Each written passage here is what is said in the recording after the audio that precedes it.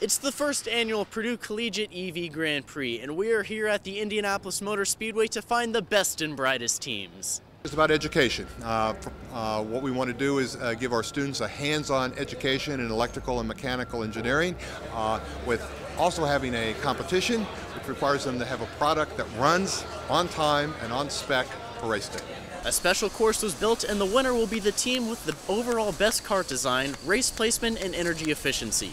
This is going to set the stage for tomorrow's scientists, technologists, and engineers to apply new and exciting technologies learned in the classroom and proven on the track. It's a once-in-a-lifetime opportunity, you know? Even the Gas Grand Prix has been around for 54 years, hasn't even had a chance to be here. So it's a really huge event, and we're really excited. We probably put in about 400 man-hours in the past 9 days on this kart, and just getting everything troubleshooted and stuff. It really applied all the things that we've learned in our classwork. Oh, being here today is just such a thrill.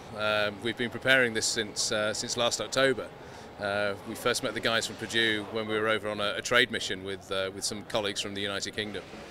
When we found out there was an electric vehicle kart race being organised here at Indianapolis, of all places, this has been such a tremendous thrill for us, a marvellous opportunity for the students to both get involved in the race, but also to learn a tremendous amount about this technology. One word: amazing. Being here, seeing all these grandstands, the sheer scale of this, being invited to such an event, such a privilege for me. Tell me what it's like to see these students from all over the world working on the technology of the future. I think it's really interesting. Technology is the thing that has kind of become absent from motorsports in America in the last few years, and I'm real happy to see that technology is starting to resurface, and especially with the electric vehicles.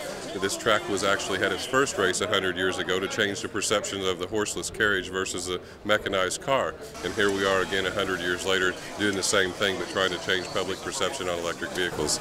We like to be involved for a lot of different reasons. We get a chance to help the kids, help get them encouraged about our technology, get them encouraged about motorsports. For us, it's also an opportunity to see what the next workforce is going to be. So some of these kids coming out are going to be a lot more advanced. We'll get an opportunity to bring them in the workforce ready to go, as opposed to having to bring them up to speed. There's something pretty unique about the state of Indiana. We have this great institution called the Indianapolis Motor Speedway, and just a few minutes or an hour north of us, we have this great institution called Purdue University. So the opportunity to take the brain power of Purdue University and put it on this stage, this international stage of the Indianapolis Motor Speedway, is a fantastic way to showcase two great Indiana institutions. The future of transportation is changing, and the Collegiate EV Grand Prix looks to charge the innovation of personal vehicles with new and exciting technologies. For Bytes, I'm Robert Colcord.